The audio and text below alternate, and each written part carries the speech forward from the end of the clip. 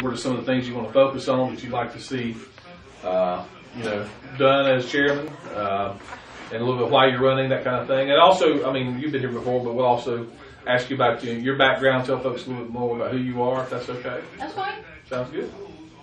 I brought myself some notes because I'm getting older now. I Believe me, I know. Exo brain. I know sometimes when they come here to check on one of the machines or something, they say, why do you have 17 websites open at one time? I said, because I need it all right in front of me or I'll forget what I'm talking about. So, let's see. So what all's been going on? Campaigning. Yeah. Hi, my name's Gretchen. Hi, my name's Gretchen. Hi, my name's Gretchen. Hi, my name's Gretchen. And that's the thing when you've got a whole county. I mean, I guess you do go door to door some, but I mean, that's how I don't know how you approach that. I mean, Well, you sort of look at where your best voters are and try to get to them. Yeah. And go to a lot of events. Yeah. You know, go any place that anybody invites me. They want to meet me. I'll go there. I'll meet them. You know, I'll talk to them about how great I think the county is. So. Yeah, that's good. How's John doing? He's good. Good. He's good. Ooh. Busy. We're all very busy. And, you know, we have the farm, so you can't just ignore that. You know, How big's your farm? Well, we mostly grow pine trees, but we have more than 190 acres. Oh, wow. And then what we're farming in terms of vegetables and stuff is about 5. So. That's a lot to That's a get to. lot. Yeah, that is. Do y'all sell it commercially or? Yeah, I sell at the farm days, but we also sell our okra at Carter's and Farmer Brown. Okay. The Whisk. Yeah. Yeah. I say that a million times. I've never been to the Whisk, and I know, and we do a lot of. My wife, of course, I live in Tifton, but we have some good friends of ours. Do you know Leanne Colbert? I do. Yeah, Leanne. We go to church with Leanne. She's wonderful. Yeah. And matter of fact, my wife's going on a mission trip at the end of October, and Leanne said, "Don't worry, I'll feed you one night." I said, "Thank goodness," because but she does the farmers market there, so we're there every Saturday, and that's just well, I wish more people would take advantage of that. That's a great thing. So. Yeah, we met Leanne through the Georgia Organics. Yeah. My brother and sister-in-law bought me a Georgia Organics membership one year for Christmas, and that's how we got to know her and Janice and a lot of really great people. Yeah, she's great. She's great.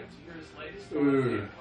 Well, we did a little talent show at our church. We go to the Episcopal Church in Tifton. We did a little talent show, and Albert, her husband, got up and did his render solo, the old Archie Gamble thing, and we raised about $4,000 that night, which all went to the mission trip, which was good. So, yeah, Leanne's she's a fireball. If you want something done, generally ask her and she gets it done. So,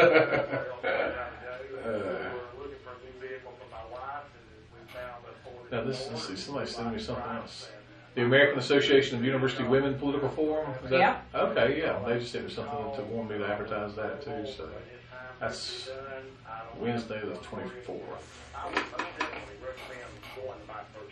Help them spread the word and see what Southern hospitality really feels like at My Birch Ford. Whether you've got credit. For some reason, also, I don't know what, and I didn't know it till the marriage mentioned to me. Those headphones are not working, and I'm not technically savvy enough to know how to fix them. But you don't need it. We'll take calls. We'll just kind of talk. So, but just if you don't have to worry about putting those on, I'm not sure why they're not working. So.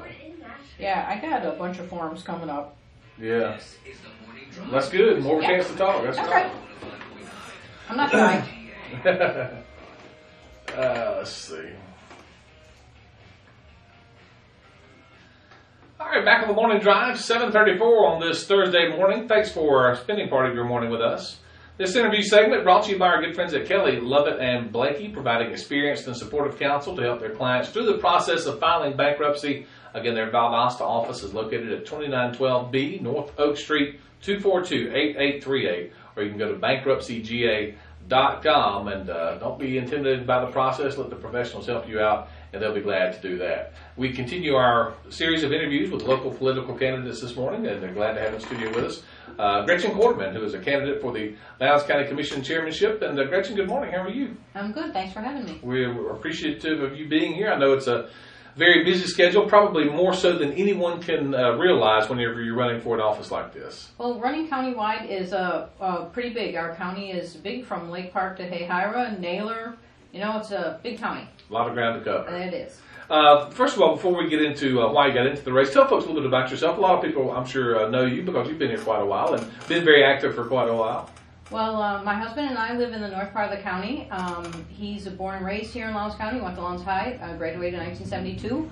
We got married here in 1993 at his parents' house, and we moved back here permanently in 2007. So we have a farm out there, and I grow vegetables and pine trees and have a really great time here. So you've got to be appreciative of the nice weather we've had lately. Oh, delightful. Delightful. Now, first of all, let me ask you why you decided to run for this office. What about it attracted you? Well, first of all, actually, Paul decided he wasn't going to run again, so it was an open seat, right. And that makes it an easier run rather than running against an incumbent. Mm-hmm. And our county government does a lot of stuff really great. I've been watching the county government for 4 or 5 years now, and they do some really wonderful stuff. But one of the things they don't do very well is they don't advertise themselves. They're not very transparent. They don't say what a great job they're doing. So I thought we could improve in that area. Gotcha. What are some of the issues that have come up or do you think will come up that you want to put a focus on as chairman? Well, I've been taking video of the county commission meetings for the last almost 3 years now, and I think that that's something that the county could do. They could live stream the meetings. They could put them on the web. Glenn County already does that, so there's precedent for that in our state. The packets that the commissioners get could be, Glenn County puts theirs on the web at the same time that the commissioners get them. We could do that so citizens could be more well informed about the issues that are coming up at the meeting. So simple things. Yeah. And again, in the world and the age that we live in, I would think that would be fairly easy to do. I would think so. Yes. Not that I can do it, but somebody out there, some smart person could do it. So. The IT department here, Aaron Kostju, is excellent. He really has a good grip on the needs of IT in the county. So.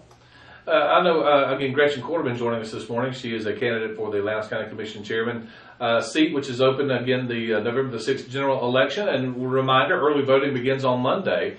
And we've seen good turnout. It seems like not just here in South Georgia and in Lowndes County, but nationwide, the numbers have been higher for early voting than they have been in the past. Is that what you're hearing as well?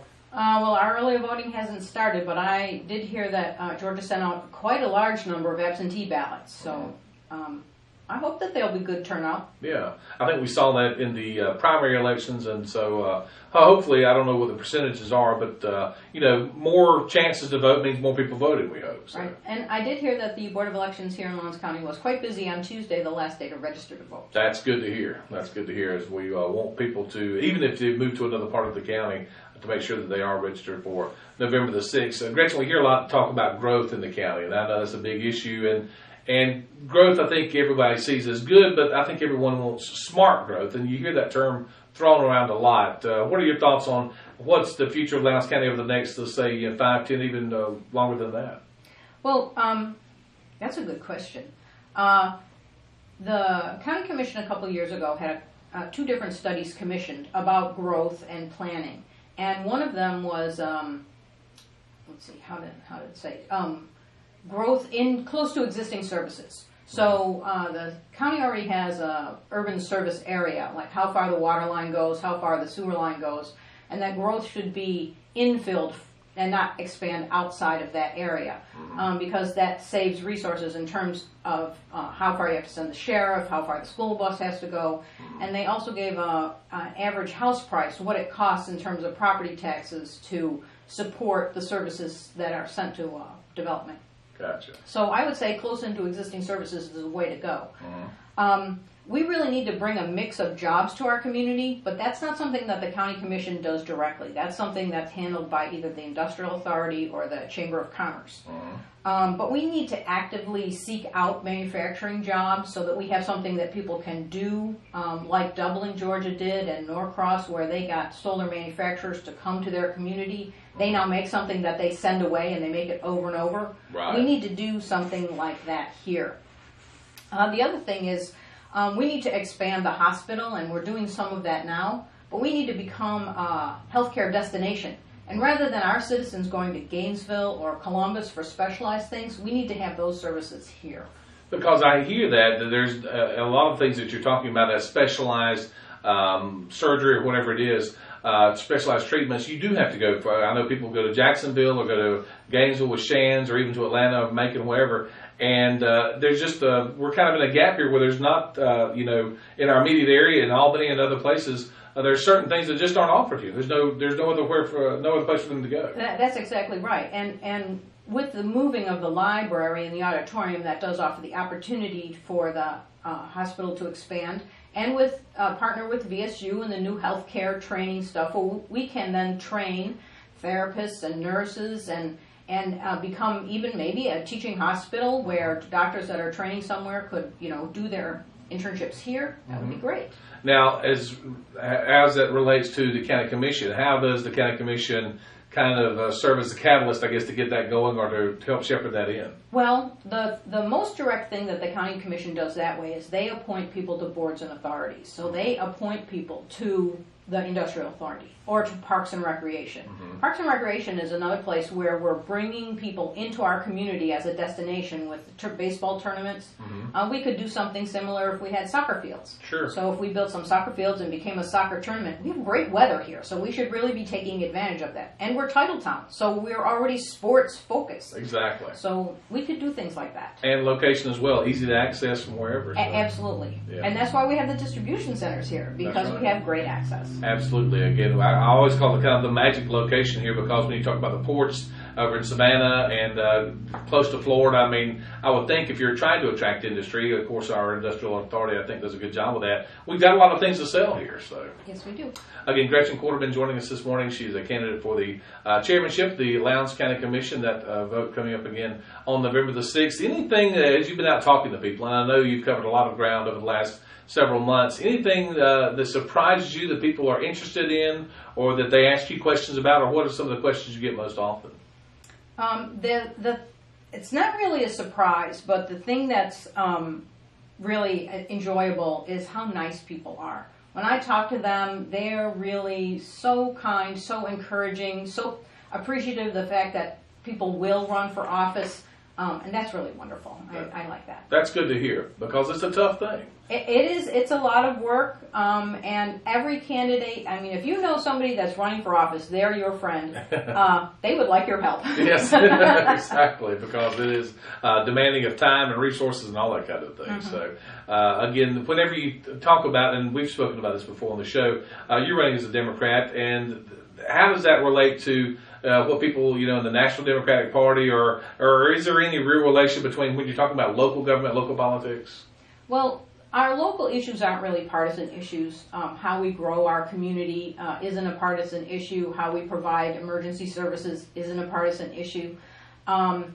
Democrats are about making sure that everybody fares equally, that we're helping everybody. So, and sometimes there's the argument, I think, that some of these positions should be nonpartisan, and that's maybe another issue for another day, but certainly, I think as you get out and talk to people, when I hear people talk about local issues and people running for local office, they don't talk much about party. No. I mean, it's just about what can we do to keep Lowndes County going in the right direction. So, well, in our community too, we have the 5 cities in the county. And, everybody that lives in the city also lives in the county, but there are people that live in the county in the unincorporated areas. And we need to really think about we're a community as a whole, and how can we help our whole community, how can we help our metropolitan area too, because we, work closely with Brooks and Lanier, Cook counties, so we have a lot of synergy with them, and we need to think about our whole area. Some people, I think, see those county lines, but they're just invisible lines, and so there are a lot of issues that do affect us regionally, I think, as we kind of move in that direction. Again, Gretchen Quarterman joining us this morning. You mentioned something that you've been filming the Lowndes County Commission meetings for 3 years. Just about. Yeah. Have you been able to get a better understanding of how that works through doing that? Oh, absolutely. Absolutely. But one of the things that's, in my mind, lacking right now, the meetings are extraordinarily brief, and there's not a lot of questions or discussions in the meeting. And as chairman, I think that people don't come to the meeting because they're there for 6 or 8 or 10 minutes, and they just feel like, well, why should I spend 10 minutes? They're not going to discuss anything. And I think people would be more interested in coming to the meetings and interested in government if they could see it going on. So more discussion among commission members out during the actual meeting. Exactly. because certainly we know that there are things discussed in executive session or other committee meetings and that kind of thing. But that time they get to the meeting, you're right, it's just kind of a let's hear it and vote on it. So. Right, and I know that citizens have questions. I highly recommend that people contact, if you have a question, contact your commissioner. Or even contact not your commissioner. I mean, the commissioners will pretty much talk to anybody. Sure, absolutely. Do call them. Absolutely, and the interesting thing that's going to be coming up in this election is the kind of the restructuring of the commission, because with the new super districts, and I tell people, they say, yeah, I have 2 representatives now. I said, well, no, actually you're going to have 3, because the chairman serves everybody, and then the 2 super districts serve you, and then you'll have your regular commission members as well. So you actually have 3 ears that you can bend if you have a question about something. Absolutely, and those 2 new members will be voting members. So we'll have 5 voting members and then the chairman. Exactly. So, again, a lot of good stuff going on in Lowndes County, and it sounds like, of course, there was a decision made with the trash, issue, which I know you've probably heard a lot about that. Not as much as I would have liked, but I did hear quite a bit about it, yes. Yeah, it's, I know, been on the minds of a lot of people here. That's just one of the issues. Again, that goes along, I think, with growth of the county. And as you talk about smart growth, people want to make sure things are handled in the right way. Well, and with trash disposal, that's really a safety issue too, because we don't want to have trash piling up, say, on the side of the road, or people not disposing correctly of their trash and having it become an unsanitary condition, and yet we want it to be affordable so that people feel like they're getting a good service for their money. And that segues into a nice plug for our friend Aaron Strickland at Keep Lowndes Valdosta Beautiful, the Make a Difference Day coming up October the 27th. Aaron was with us yesterday to tell us about that, and that's a good way for you to volunteer and help. They just had the big river cleanup this past weekend, and get a good chance for you to get out and keep Valdosta and Lowndes County looking nicer. So, Gretchen, good to see you this morning. Thanks so much for joining us. Thanks for having me. Gretchen Quarterman, a candidate for the chairman of the Lowndes County Commission. Again, early voting starts on Monday, and if you want to do that, you have the ability to do that 3 weeks leading up to November the 6th general election. Once again, we'll remind you of our candidates forum 1 week from tonight at the Rainwater Conference Center, where you'll be able to hear from a lot, and hopefully all of our candidates who will be there to hear what their thoughts are. And we hope you join us then. That's going to be 7 o'clock 1 week from tonight. We'll take a break and come right back. More of the Morning Drive coming up right after this. On News Talk 105.9, this is WVGA. Well, thank you, man. Hope that went okay. Great. Okay, good. It's